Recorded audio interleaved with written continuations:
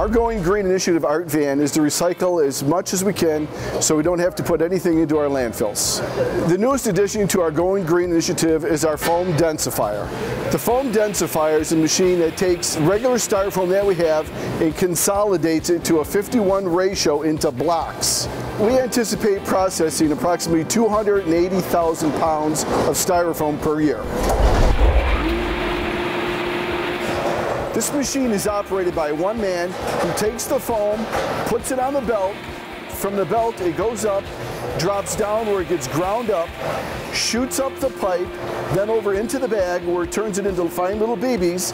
From there, it drops it down into the densifier where it gets compressed, and then the blocks come out the other side of the unit. Once the blocks are made, we palletize everything, and once we have a trailer full, we call in the recycling center and they pick up the blocks for recycling purposes. We're expecting to save approximately $1,500 per week with our new foam machine, as opposed to not putting it in a compactor and sending it to the landfill every day.